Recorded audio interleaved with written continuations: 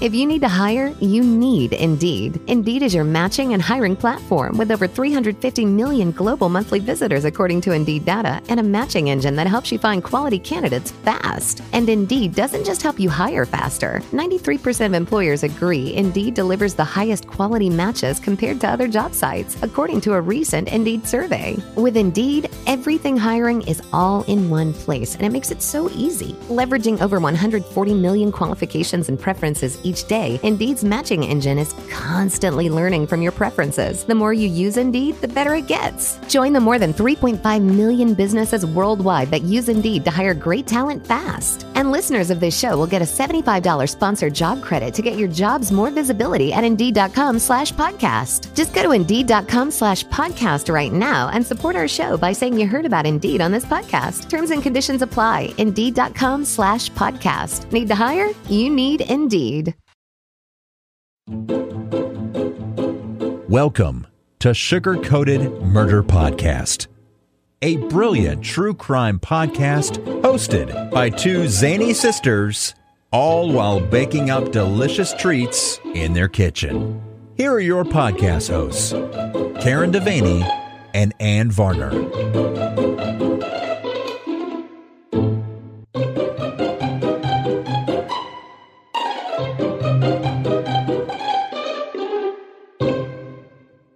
Ann Varner. Karen Devaney.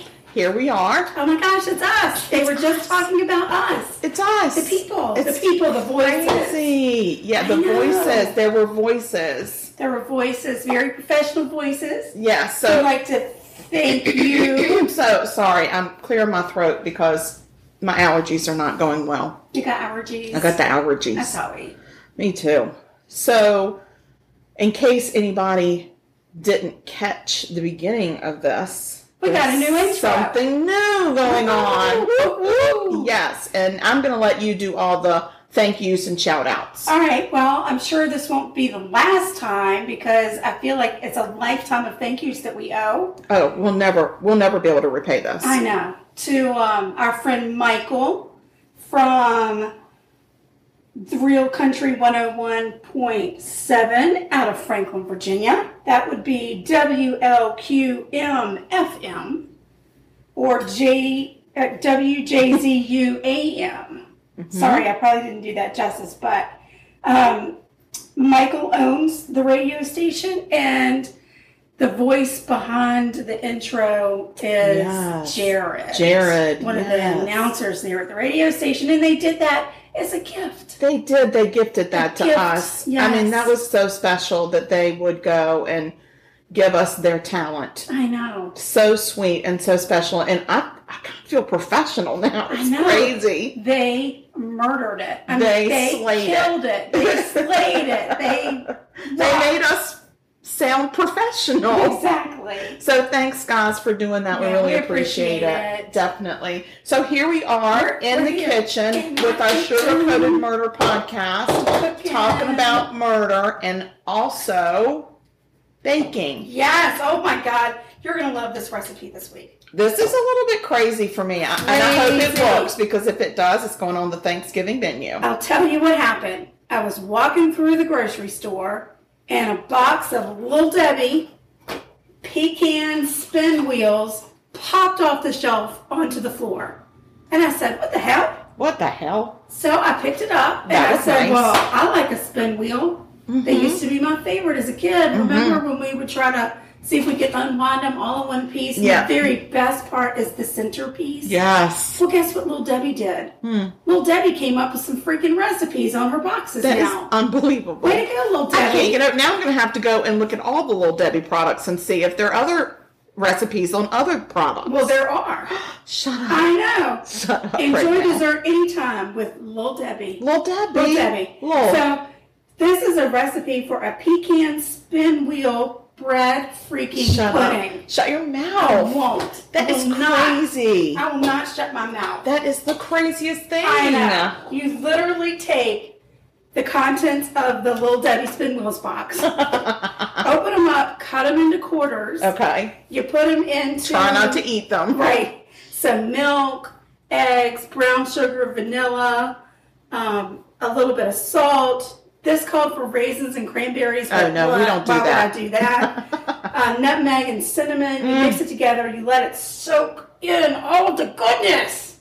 And then you put it into some muffin tins. Which I love that because now you each get your own. Little individuals. You're going to want to spray the bottom of those muffin cups and then put your mixture in. And then so you took your muffin pan and lined it with the paper liners. Oh, yeah. And then sprayed the paper liners. Yeah, I don't think you'll be able to get a good bread pudding out. I think so. So I think it'd be too sticky. Yeah, you're going to need a liner. Yeah. And we'll let you know how it goes. We may be wrong. It may turn out that we say, oh, you know what would be better is a piece of parchment paper at the bottom. Right. So we'll see. We'll test it. Never made this before. I know. That's what we do here. We make things that we've never made before. It's wild and crazy in the kitchen. And it's what today. we do. That's what we do here. Wow. It's crazy. And the other thing we do is talk about marito. Are you going to tell me a story while I do this cooking? Yes. So let me tell you a story about this story. Okay, let's hear. So I'm going to focus, the beginning of this is very hyper-focused on a particular person. And I have a lot to say about this person. And once I get through this story, I will let you know why it is I had so much to say about this particular person. Okay. Okay, so that's kind of what I'm going to preface this with. Mystery. I know. So I'm in Connecticut. Oh, all right. Yep, in Connecticut. Connecticut. Yes. And I'm going to talk about a girl or a lady. Her name is, I'm going to murder her name. Okay. She was an immigrant from another country, and I'm sure her name and her native tongue is gorgeous and beautiful and rolls right off the tongue. This American girl is going to have a hard time. Of course. It's Dzong, which I know that's wrong. Ngoc Tu. Okay? Miss Tu. So I'm just going to call her Tu. Okay. Because that's the easiest one. Yeah. Anyway, in 1981, she was a graduate student from Bethesda, Maryland, studying agriculture at Cornell University. Mm-hmm. She was known to her friends and family as smart, hardworking, very kind. She had moved with her parents and her brother from Vietnam in 1969 when she was 13 years old. Oh, wow. She was all of 5 feet tall and 95 pounds. Oh, my goodness. Yeah. Bless her heart. Her roommate from Vassar, which is where she went to before Cornell, described her as extremely polite. She was thought of as everyone's little sister. She had a very gentle nature and small stature, and that brought out a mothering instinct in those around her. She was gentle and trusting, but had a spine of steel and was driven. She wanted to use her agriculture education that she was working on at Cornell to change the world. Oh, nice. Starting with her homeland. She wanted to take that education and economics. She had studied economics at Vassar.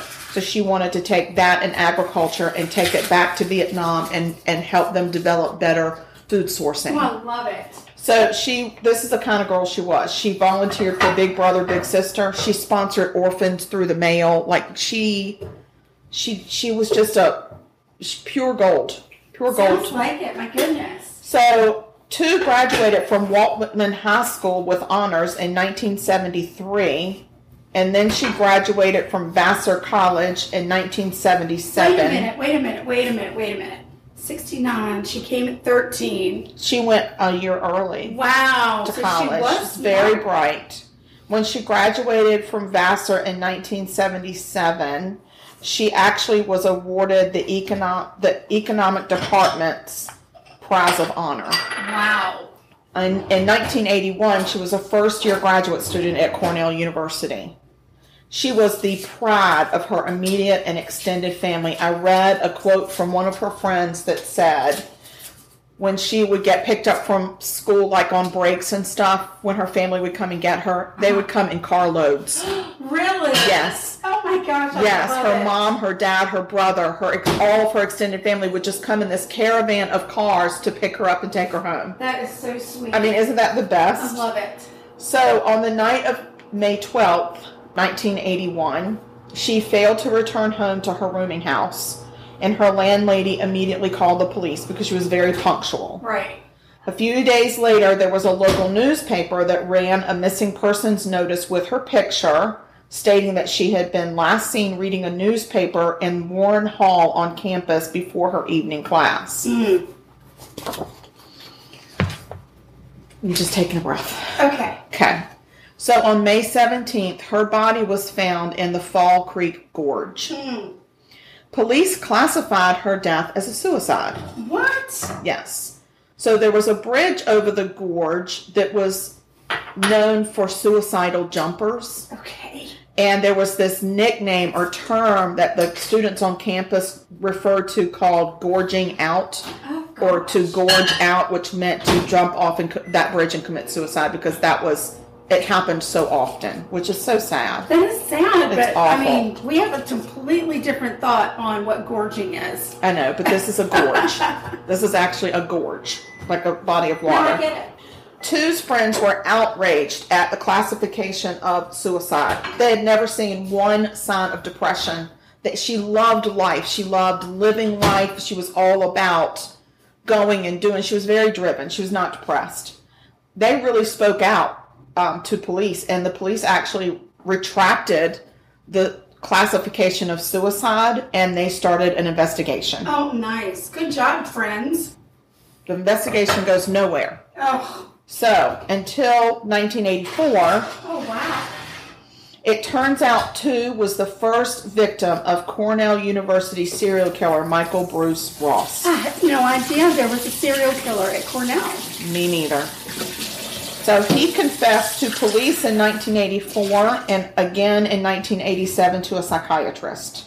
Oh. He said he picked her up randomly. He saw her on campus. They actually had the same evening class together. So it's not clear if it was before or after class that this happened. But he saw her. I guess maybe it was after class, because he said he got in his car and he watched her as she was walking along the sidewalk from campus. And it was an evening class. It was nighttime, not a lot of people around. Right. So he jumped out of his car and pushed her into the bushes. And he actually pushed her in and attacked her, raped her, strangled her, and killed her.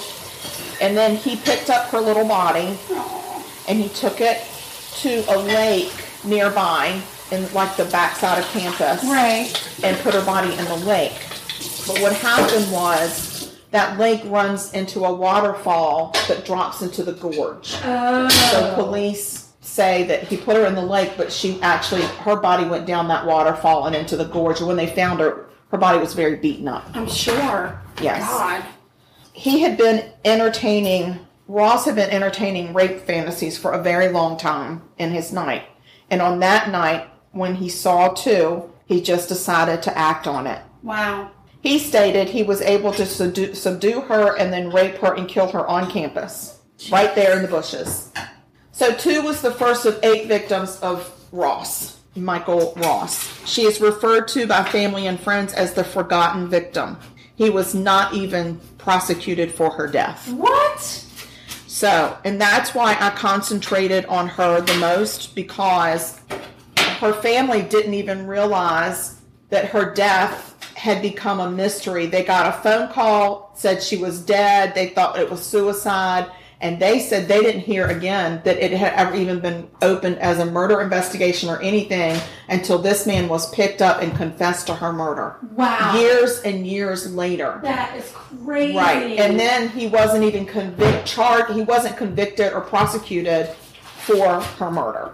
That is insane. So they always feel like she was the forgotten one. Of course. So now I'm going to run down his other 7 victims. He had 8 total victims. Holy cow. Okay, Tammy Williams. January of 1982, she was 17 years old. She was abducted in Brooklyn, Connecticut by Ross as she was walking home from her boyfriend's house. Did I even say that right? You did. I didn't. You said boyfriend. Boyfriend. Walking home from her boyfriend's house. I'm going to enunciate, and I'm not drinking. I'm really drinking water. I like boyfriend. Boyfriend. It's her boyfriend. Her boyfriend. She is remembered as a bubbly, bright, normal teenager that enjoyed laughing with friends, playing pool, listening to music. She was abducted, raped, and strangled to death by Ross. She actually was familiar with Ross, and she knew his family because this was his hometown. Oh, my gosh. Ross also was not prosecuted for her demise, but he confessed to it. Jeez. The next victim is Paula, I'm going to screw this up, Pereira. That's what I'm saying. It's Pereira. It's Perrera. Okay. Pereira. That sounds right to me. Okay. I probably would go with that. She's from Middletown, New York, and she was 16 years old in March of 1982. So this was just, Tammy Williams was January. This is March. Wow.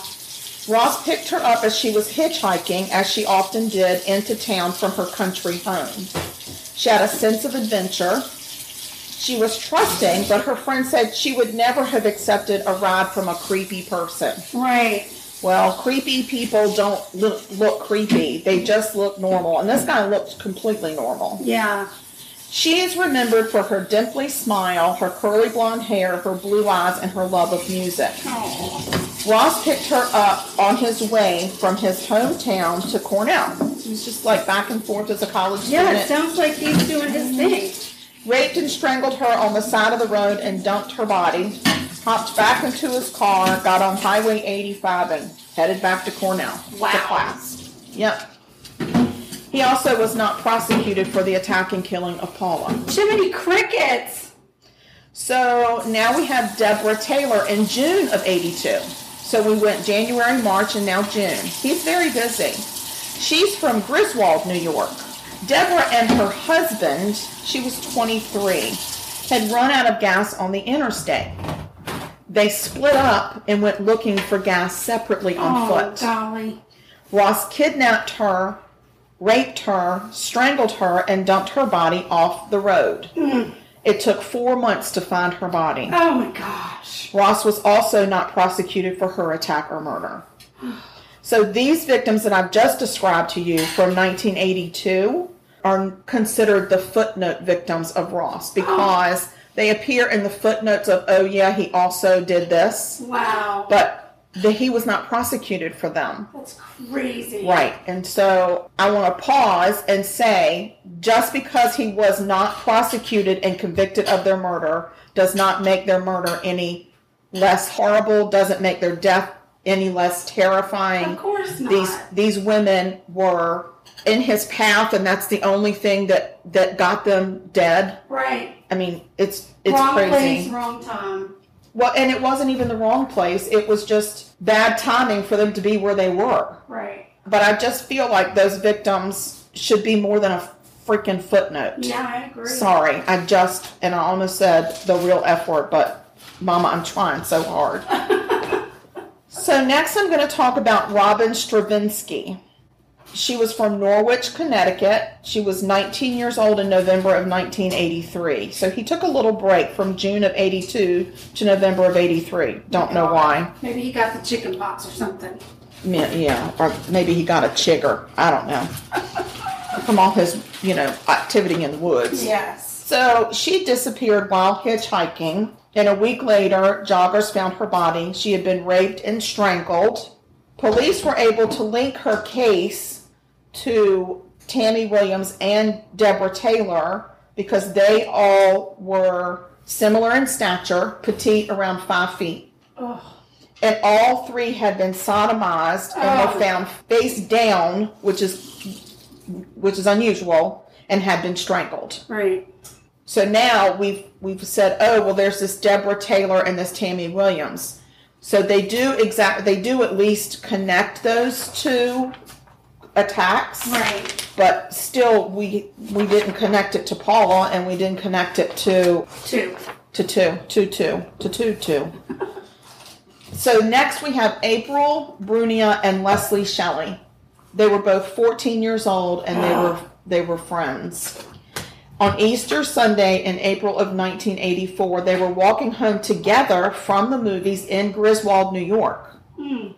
Ross kidnapped both of them off the street, subdued them in his car, tied them up in his car, took them down to a lake where he took one out of the car and raped and strangled her pretty much while the other one watched. And dumped her in the lake, and then came back. Oh my gosh. Took the other girl out of the car and raped and strangled her to death as well. But he said it was really irritating because she didn't struggle. She just accepted it.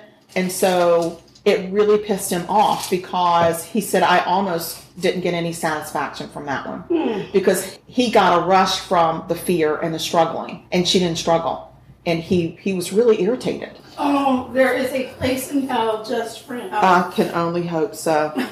So when investigators found their remains, they had been attacked and killed in similar manner as Stravinsky, Taylor, and Williams. Okay.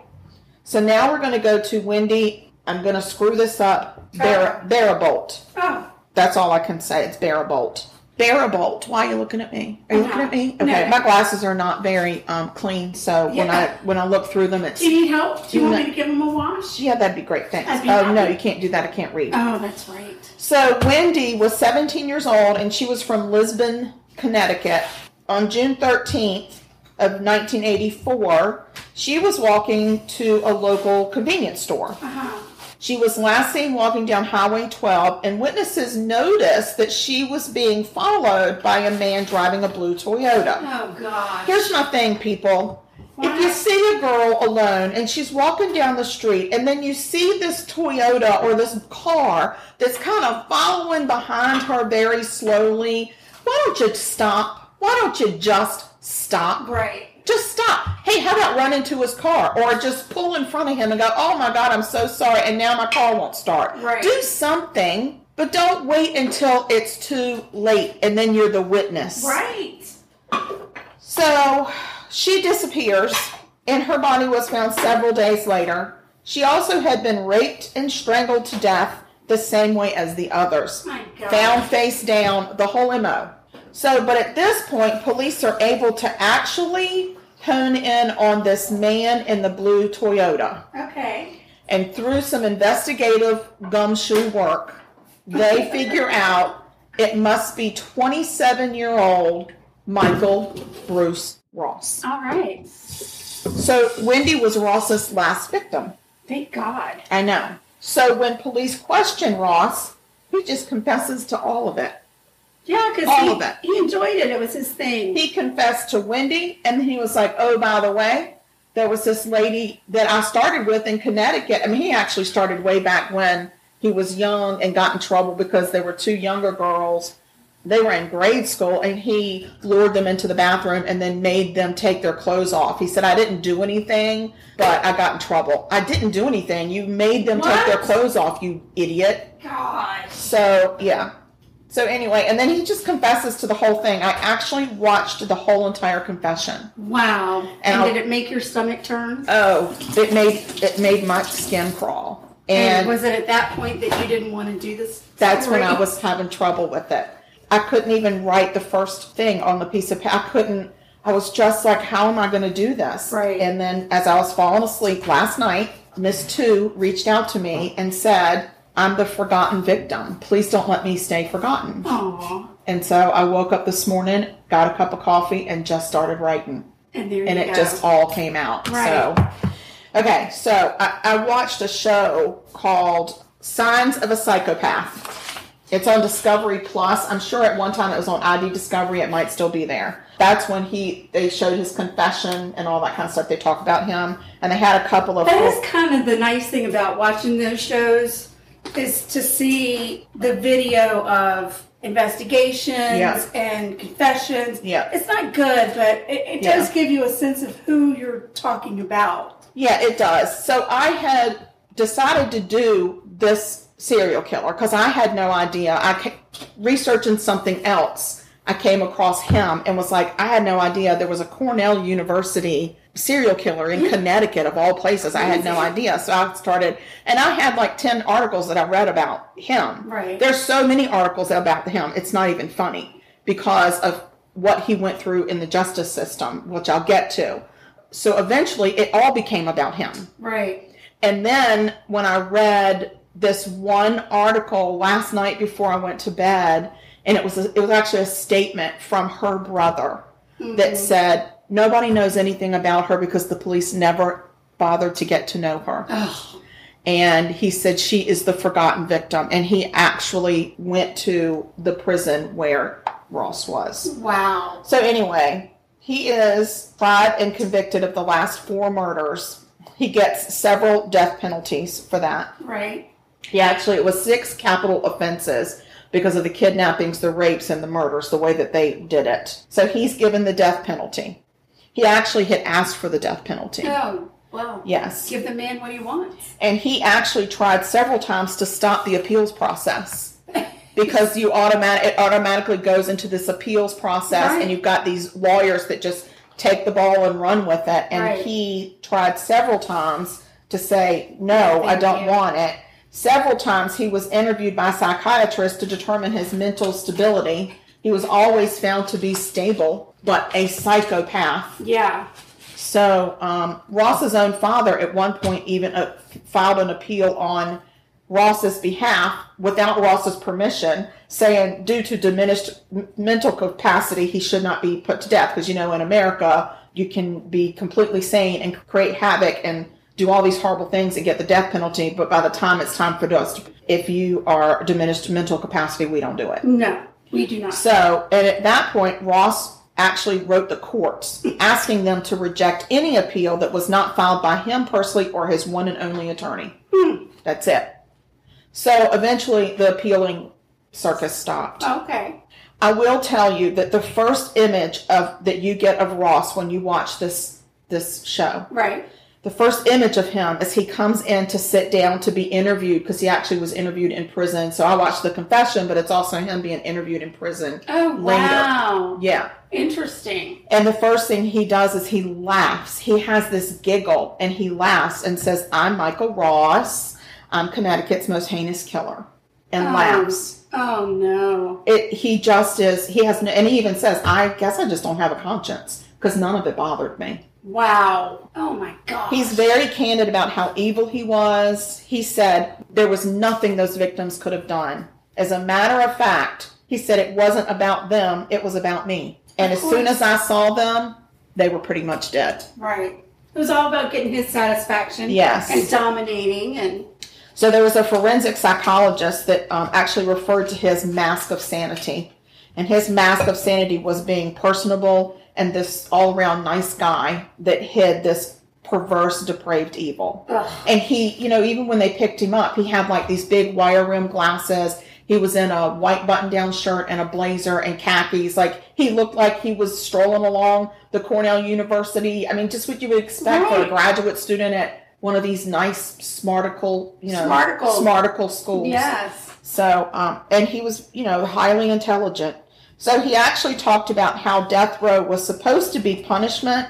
He said, but it's the living that's punishment for people like me. And that's why he wanted the death penalty. Oh. Because he knew he was a monster. Right. It didn't bother him to be a monster. He just knew. And when they said, do you think that you would do it again? He was like, well, I am a rabid monster, so probably. Yeah. Ugh. So in 2005, he was actually executed by lethal injection. Yay! Yes. That's really good news. And whereas the families of the victims he was convicted of killing were allowed to go in and sit and watch the execution, Tu's brother went to, but he wasn't allowed to go in because she was a forgotten victim. He did get invited to come into a room in the prison and wait until the announcement. At first, he was just standing outside, and somebody saw him. I guess he got interviewed by one of the news people that were covering it, and then somebody actually came and got him and let him go inside the building, so he didn't have to be outside. He went there on behalf of his parents. Right. By then, his parents had moved back to Vietnam. They were broken. I'm sure. They were broken. Why would you want to be here? Why would you want to be here? If that happened to your child, and then she got just swept under the rug. Right. Yeah, it's very sad. But he just said, I want people to know that before this, her life was not about how she died. Right. She had an incredible life. And she was the absolute prize to my parents, to me, everybody. She was like the golden child. Right. And she lived life to the fullest, and she was smart and funny and fun, and she gave all of herself to everybody she ever met. And he said, that's how I want her remembered, but I at least want her remembered. Of course. So, and that gives me chills just thinking about it. Yeah. So anyway, that's my story of Dzong Ngoc Tu. I mean, I think that's her name. Dzong. I like that we call her Tu. I like Tu. T-U. Tu. Yeah. That smells amazing in there. Doesn't it? What the hell is happening? God. I feel like I'm at a coffee shop. I know. And they're pulling something really amazing out of the oven. Yeah, because you put this mixture, and by the way, I totally did something wrong because you're supposed to divide it evenly between 12 cups. And it didn't work. And I only got to 8. Whatever. So we like a generous portion. I just took the liners out of the other 3, put a little water in it, and stuck it in because whatever. But just before you put it in the oven, you drizzle melted butter over each little thing. Oh my God. Oh my God. This is going to be so good. I know. I'm so Well, guys, excited. before we started recording tonight, my sister made me pizza, and it was so delicious. I'm telling you, this is just, I feel like I'm at a restaurant right now. Oh, that's sweet. So, yep. Well, we've watched a friend of ours make the pizza a couple of times, and he lives far away, so he can't be around to make it for us whenever we want. No. So I watched very, very carefully. Yes, you did. Last time we were there. And you nailed it. And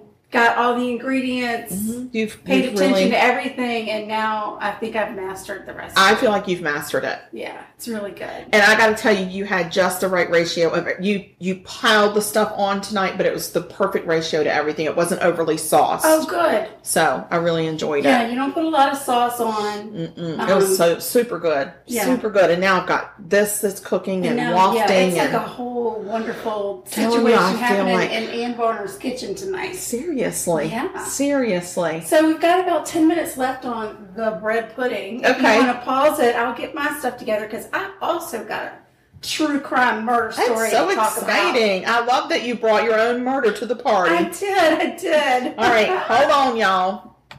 Hello. We're back. We're back. Can't get rid of us that easily. My house smells so gosh darn good. Oh my God. It really does. It smells delightful. It smells good. They're It's hysterical. setting that this off came fireworks. from, It so- sounds like in a war zone because they're setting fireworks off outside. Mm-hmm. So we got a lot of big kabooms going. Yeah, but your dog seems to be okay. He's Seems watching he's- the blank television He's right handling now. things. He's handling it right now. Handling Yeah. it, so we're just going to let that ride. Yeah. Yeah. All right. Well, I have a story. I can't wait to hear it. I know.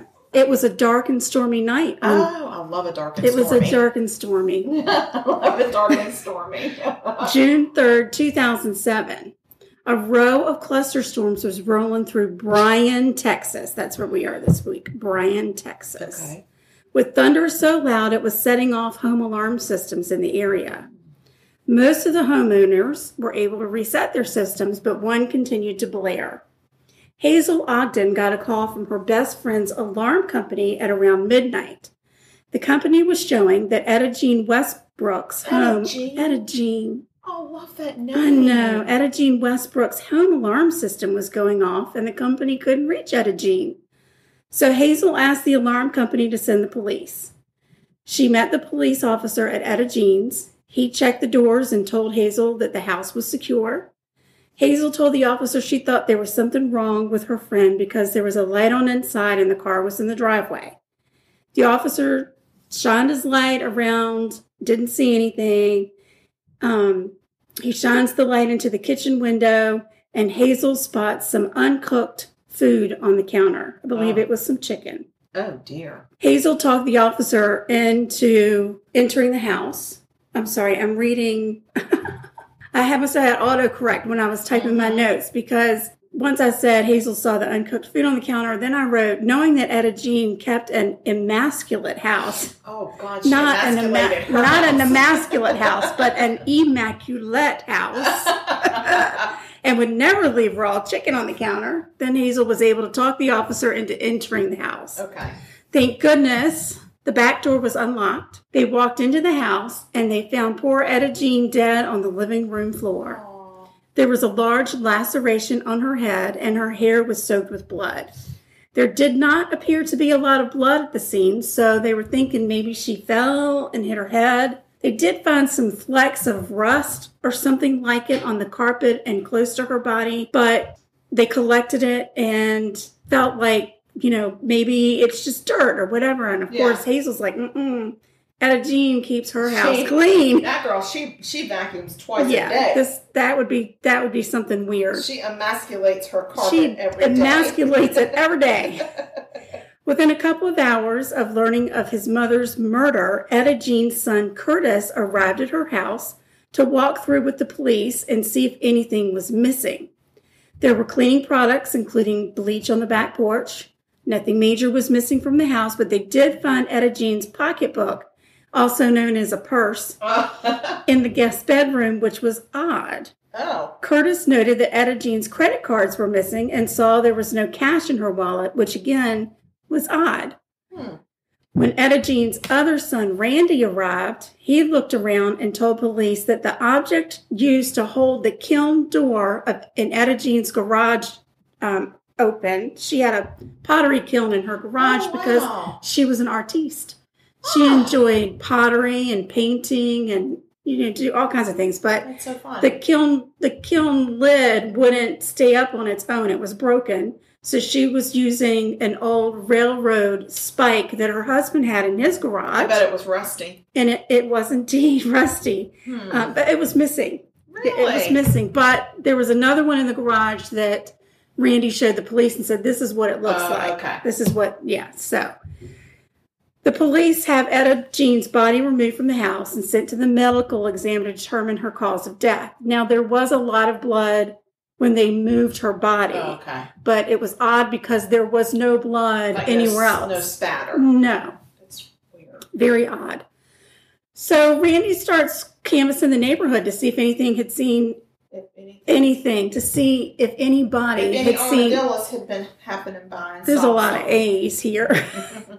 to see if anybody had seen anything out of the norm in the neighborhood. He sees a fella pulling up in the neighbor Geraldine's driveway, and he decides to go over and see if Geraldine's home. So we have Hazel. Yes. We have Etta Jean. Yes. And we have Geraldine. That is correct. I love this. Right. They're older ladies looking out for each other in this neighborhood. When Randy went over to Geraldine's driveway, the fellow asked the fella, is Geraldine home? He said, no, Geraldine's traveling. And Randy thought that was kind of weird because Geraldine wasn't one to leave home. She was not a traveler. She was a stay-at-home kind of lady. Yeah. But the guy introduced himself as Christian Olsen. He said that he was was Geraldine's daughter Kelly's boyfriend. And he got Randy's number and said he'd call him if he saw anything weird the night, in the neighborhood. In the meantime, investigators start digging into Etta Jean's case. They go back into the house and they use luminol to see if anything turned up. Well, that living room lit up like a Christmas tree. Oh, wow. They start tracking Etta Jean's stolen credit cards and see that both of them had been used starting at 2:15 the Sunday that Etta Jean was murdered. Oh. Transactions appeared at Target, Walmart, and a store called HEB, which I am not familiar with. It's the initials HEB. I've heard of it. I don't know what that, if it's like a clothing store. Oh, well, there you go. Heb. They went to Heb. Police go in and get surveillance video because all of the transactions happened between 2:15 and 8 o'clock. So it wasn't a very big window. No, they were busy. They were busy. And the charges were less than $1,500. It wasn't like a huge, they weren't making big, huge purchases, but they were doing okay between Walmart, Target, and Heb. Okay. So they go back and look at the surveillance video, and lo and behold, there's this Christian Olsen who has introduced himself as Geraldine's daughter's boyfriend. Yeah.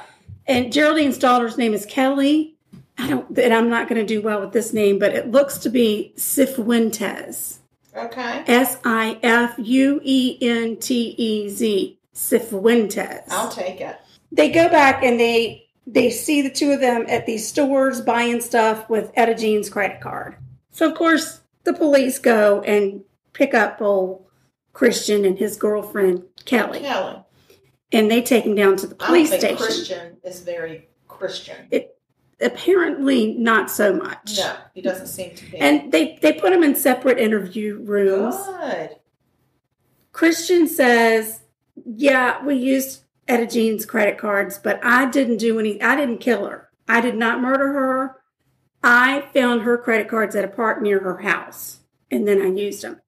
And in the meantime, Kelly's in another room saying, I can't believe he would steal this woman's credit cards. I just didn't know he had it in him. And the investigator's like, well, you didn't know he was using a stolen credit card? She said, no, I didn't see whose name was on the credit card when he was buying that stuff. Oh. You didn't think it was strange that he was suddenly came into some money? And she said, no, not at all. Okay. Yeah. Well, back into Christian's room, the investigator said, we don't believe your story. We call bullshit. Mm-hmm. And Christian said, well, you're right. I did it. They didn't take him a whole lot. He folded like a deck of cards. He did indeed. He certainly did. Oh, my God. He said he saw Etta Jean come home from church around noon on Sunday, and he went to her house to return a pan that he had borrowed. As he entered, he stopped and grabbed the railroad spike from the garage and hid it behind his back. He hit Etta Jean with the spike, stole the cash, credit cards, and he went to the store with Kelly, got some cleaning products, went back and cleaned the crime scene. Oh. Right. Oh, wait a minute, Miss Kelly. I can't believe he would steal some credit cards. Not only that, but I did clean up some blood. In the interview, she also said that he was a friend of her daughter's. He was a friend of her daughter's. No, I thought so keep they that were boyfriend, girlfriend. Keep that in mind. Okay. Keep that in mind, okay? You're going to get more on that topic. Her boyfriend is a friend of her daughter's. She didn't call him her boyfriend. She said he is a friend. He's living at the house with us, and he is a friend of my daughter's. He introduced himself as Kelly's boyfriend. Correct. Okay, this should be interesting. Correct. According to the medical examiner's report, Christian hit 68-year-old Etta Jean in the head 25 times with the rusty railroad spike. God. In addition, he strangled her with such force that he crushed her voice box. Christian said that he threw the spike and bloody clothes into a trash bin, but police never could find anything that he threw out. But they did find Etta Jean's wallet at Geraldine's house. Where's Geraldine? Christian Olsen was charged with capital murder. In 2009, he was found guilty and was sentenced to death. It is important to know that Christian Olsen was 19 when he murdered Etta Jean. His girlfriend, Kelly Cifuentes, was in her 30s at the time of the murder. Oh. Christian dated Kelly's daughter when he was 14. After they broke up, he and Kelly started a sexual relationship and stayed together ever since. Once Christian turned 18, he moved into Geraldine's house with Kelly. Where's Geraldine? So, Christian appealed his sentencing case, not that he was guilty, but the death penalty He just part. didn't like the... He didn't want to die. Yeah, he was like, I did it, but I mean, don't punish me for it. Right. God. He appeals that case in 2012 because he said the judge in his case would not allow testimony from an expert who said that Christian had been sexually abused by Kelly and that she had groomed him and talked him into killing Etta Jean. Oh. The appeals court agreed that jurors should have heard the testimony and in an 8-1 vote overturned his punishment. Not the conviction, just the punishment. Okay. So he doesn't get the death penalty. Does not get the death penalty. In February of 2016, the punishment phase of the case goes back to court. Uh-huh. But this time, the prosecutor did not seek the death penalty. Okay. And this time, Christian was sentenced to life in prison without the possibility of parole. Okay. He was 19. He was 19 when he went to prison in 2009. Uh-huh. That's a long life. It is a long life behind bars, right? Kelly Cifuentes was charged with soliciting to commit capital murder in the death of her mother, Geraldine Lloyd, who was found buried in her own backyard in 2007 just months after Etta Jean was murdered. Oh, my God. Kelly and Christian had been stealing from Geraldine, and when she caught on to them, it is suspected that Kelly talked Christian into killing her. Oh, my. This Kelly is one hell of a woman. Well, and Kelly has raised some interesting people, too, because evidently the adult people living in the house, one of which was her daughter, knew that Christian had killed the woman and buried her in the backyard. And they just moved and right in they and all said, agreed to look. keep quiet. Yeah, free house. Yeah, well, guess what? They were collecting Geraldine's Social Security. Of course they were. They were getting money off of her. That's disgusting. It's really bad. Satan spawned another Satan. It's true. Ew. They're all vermin. Right. They are indeed. Kelly confessed that she had talked Christian into murdering her mother. Christian was never tried for Geraldine's murder. Why? There was not enough evidence. Kelly was found guilty of soliciting to commit capital murder and was sentenced to 30 years in prison. 6 years into her sentence, at 48 years old, Kelly committed suicide by hanging herself in the prison cell. I hope it took a long time to die. And that's one of the reasons why they did not seek the death penalty in Christian's case, because they didn't have the other half of the story. Now she's gone. So, but I mean, life in prison without the possibility of parole. 19 years old, that's a long time. Yeah. It's a long time. And that's it. That's all I got. It wasn't a very long story, but it needed to be told. These are just nice older ladies That got preyed upon. Yeah. By her own daughter. Yeah. Geraldine's own daughter. Who started dating her daughter's ex-boyfriend when he was 14. There's 20 years difference between them. Well, and the daughter seemed to be okay with it. Right. That's what that was I'm like. telling you, they're all God. vermin. Something bad happening in Texas. I don't know where that girl is right now, but I hope she got caught doing something bad. She in jail, too. I don't know. I should have looked that up. She nasty. You should have looked that up. What the heck happened to that girl? I know, because, ew. They're all gross. That's gross. We don't like them. Bad people. I know. Doing bad things. But yeah, Geraldine, nobody ever went to jail for her murder. That's not fair. Why am I looking at the mic like I'm talking to people? I feel like you keep looking at the computer like we're on a Zoom call. Oh, no, I was looking at the mic like it was a person or something. Like, his hey, name is Mike. How you doing? This is Mike. How you doing? Oh, here we go. In 2009, Melissa was Cifuentes. Oh, look at me remembering that. Cifuentes. I got to answer a survey question to get. Oh, I love that, to get the article. Yeah, to get the article. And now Trout's going to give me a hard time about the whole thing. But anyway, in 2009, when Melissa was 21, she was detained at her home and charged with 2 counts of forgery of a financial instrument. She remained in jail. She was on $30,000 bail. Oh, yeah, she was cashing checks and getting money out of her grandmother Geraldine's bank account. Isn't that crazy? They are gross.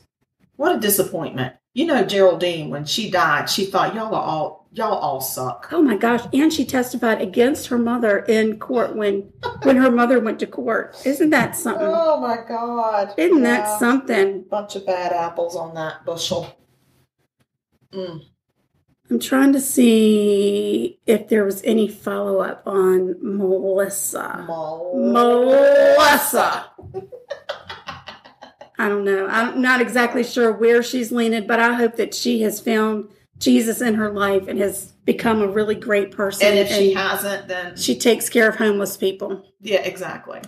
Sadly, it was Kelly's ex-husband that tuned. No, what is the word? Clued. No, That's a good one. Yeah, I'll take that one. Okay. I'll take clued for $25. Oh, Alex? $25 for giving you clued? No. Oh, dang. They clued. Oh my God. This is what happened when I don't drink. He told the police. He called in as an anonymous tip and told the police that they needed to look in the backyard, that Geraldine was buried in the backyard. Gosh. So he must have gotten wind of it maybe from his daughter. I do not know. Who knows? I do not know, but somehow they were able to find. Thank goodness they found Geraldine. I don't know, bless her little heart. Nobody even knew she was gone. Oh, gosh. I feel like there need to be more Geraldines and Etta Jeans and Hazels in the world. Those are the best names. I love them. Oh, and they were probably good neighbors to each other. Church-going ladies. Church-going sisterhood right there. Yeah. Looking out for each other. And these dumbass kids. These vermin. Sucking off the teats of... Oh, Jesus. Of these good church-going women. Oh, these sweet Come ladies. on. That is just Stop it. Stop sucking off the teats of the ladies. It's making me mad. It makes me mad, too. Oh, my gosh. Can we please eat? Yes. Oh, it just smells so good. Look, I've got it on our plates. Yes. Here, I've got the fancy whipped cream. I gotta use my teeth to get the little thing. the plastic. Why can't they make that easier? Yeah, and I didn't even get Cool Whip. I got the Ready Whip. No, I appreciate it. I appreciate what you do. And I didn't take a picture of it as soon as you spray some Cool Whip on it. I'm gonna take a picture. I didn't do the heavy cream in the jar and shake it up. No, I didn't. This week does not call for that, sugar. Oh, isn't that pretty? I hope y'all can hear that. Now, I'm sure you can top this with whatever you want, but I decided to do Ready Whip because after a long work week, I'm tired, y'all. I'm tired. And honestly, my tummy can't take that ice cream. No, sugar can't do dairy anymore. She's not good with the dairy. Ooh, I got old real quick, y'all. She's not good with any kind of a leaf at all. No, don't give me any leaves. What else is? Oh, peanut butter. I can't do peanut butter. She can't do peanut butter anymore. But I can eat a peanut. Yeah, I don't know. I don't know either. But anyway, let's. All right, we're gonna taste this pecan swirl bread pudding. That's some good stuff right there. That's amazing. You just elevated a pecan twirl. I did. That is so I took a Little Debbie to a whole new level. I mean, you really did. Mm-hmm. Girl, this is crazy. I could go with a caramel sauce on it. You could do a bourbon caramel sauce. Caramel. You could definitely do a bourbon. Oh, yeah. A bourbon. Something. Just on this. Mm-hmm. A bourbon on it. Or with it. Whatever you need. I will tell you that the little muffin liners worked fine. They did. I would just recommend that you take it out of the liner before you try to eat it. Mine got a little soggy and I had a little taste of one. I mean, it's some fiber. I hope I'm okay with it. Sorry that I didn't take it out promptly enough for you, sugar. Yeah, I don't know why you didn't serve it. I was busy talking about murders. I know. One murder that turned out, one word, one murder. What is the matter with me? We're not drinking. No, that's it. We're not drinking. It's a crime against nature. All right, who we need to shout out to today? I don't even know. Well, we went by and saw Farmer Katie today. We did, and we got some honey. At the Growing Minds Farm. Yes. And don't put the in front of it. I always do that. It's Growing Minds Farm. And in Mount Pleasant. And she has really good honey. And her bees have been very busy. Busy bees. And we got some good honey. Yeah, we got to pet her goats. We go. Willie, Billy, and Tina. Took them some squash. Yeah, we did. Got them, chopped up a little raw squash and took it over. Yeah. They didn't really enjoy it, but it seemed like the chickens did. The chickens did. And well, Jake. Willie enjoyed the squash. He ate a lot of squash. Oh, did he eat it? Okay. Only hand-fed, though. He wouldn't just pick it up off the ground. No. Yes, and then Jake, I don't know if he thought they were balls, like tennis balls, because he would pick them up and then go put them... and run with it. Yeah. Like he got a prize. And then drop it. He didn't eat it. And then the chickens would all run over there, look and see what he dropped. Exactly. And they'd give it a little peck here What and a there. fun farm. I love it. It's very sweet. I love it I there. love it too. Yes. So guys, we have social media. We do. And the two main ones that I'm going to tell you about are Instagram. And you can find us at Sugar Coated Murder on the Insta. It's a great place to visit us. You should follow us. And also on Facebook, we have a group page that is called Sugar Coated Murder Podcast Fan Page. I did it, all the words at one time. I got all the letters. I don't know why when we set it up like that, we put so many words in it, but whatever. It is what it is. Mm-hmm. Oh, email us. We love email from our fans. We can't get enough email, y'all. We really can't. Did you see we got an email this week from Lauren? Yes. And she sent us she had gotten a bottle of 19 Crimes wine. Yes. Oh, I love it. I thought that was hysterical. She said she thought about us. Well, why wouldn't you? Why wouldn't you think about us? Alcohol and crimes. Why wouldn't you put those two together? And if I'm not mistaken, I think that label is interactive some way with some app that you download, and the face makes a something, and it's really neat. It does things. It does things. That's cool. And then you find out about the crime. Oh, fun. Yeah. So we might just get a bottle and just interact with it. I'll drink it. I know you're not a big... Take one for the team. I will take one for the team. So good. I appreciate I'm happy that. to help. I know. So, guys, stay sweet. Don't murder. Oh, let's just plug what's coming up for us. I didn't give them the email address. Oh, well, could you? I would like to give them that because we said we want emails, so... Let me give you that email address so you can actually send you the might email. Want to make a note of this because she may never give it to you again. I might not. murder.sugarcoated@gmail.com. Always getting into my business. Oh, and don't forget that if you have the Alexa app, I keep seeing if fans will come on. If you have Alexa in your home, can you say her name 10 more times? And then you go into the A Word app and you go into skills and you type in a search for how to slay in the kitchen, and then you'll see our how to slay in the kitchen, and it's us. It's me and Ann. And you add it to your skills, and then every day you ask her to play your flash briefing. You play your flash briefing, and then she will play one of us giving you a tip, a little kitchen hack. Give me an example.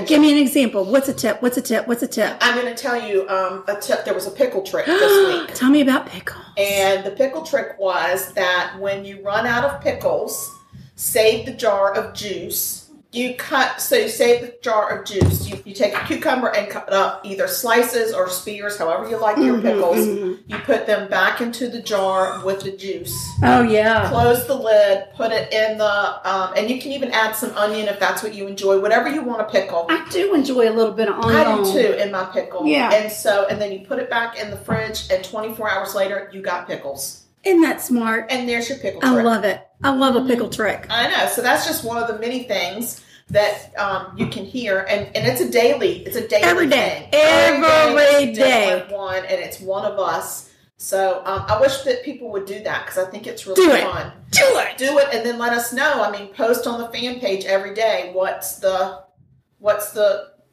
hack? What's the slay in the kitchen? Listen, tip because you might learn how to cut things with dental floss. You might. Come on. You might learn Who doesn't want to know that? A lot of bananas at one time. That's the truth. That right there is the truth. It is the truth. So there's lots of things, lots of fun things that we've done a lot of research on. Yes. So that's another thing that you can do. And aside from that, we freaking love y'all. We do. Thanks for listening. Thank you for listening. Oh, one more thing. One more. Next week, I'm very excited to say that we have another Slay in the Kitchen episode. Yes. And we got another slaying victim. We did. We got another victim. And he turned into a slayer. He did. I actually think slayed it. His result looked better than ours. I know, but you don't have to say that because I'm the one that made it. Oh, but no offense to you. I just think I gave you the wrong pan to use.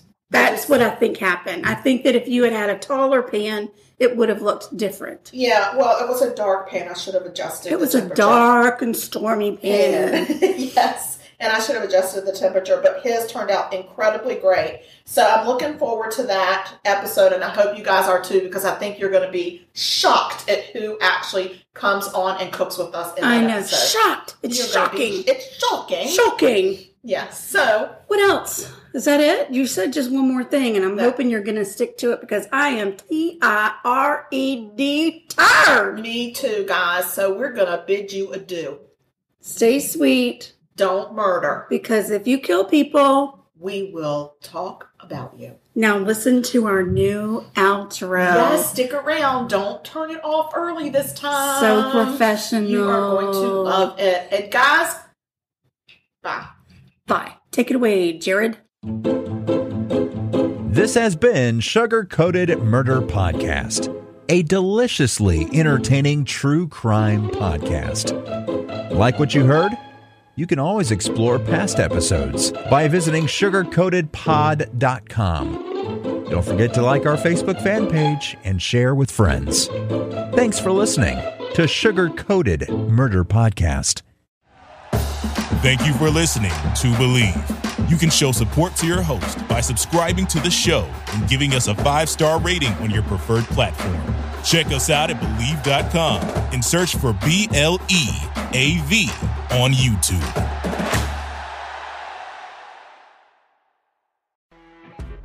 You know when you're listening to a true crime story that has an unbelievable plot twist that makes you stop in your tracks?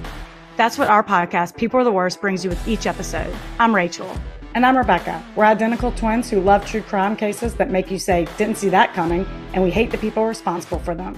Listen to People Are the Worst now on Apple, Spotify, or wherever you get your podcasts.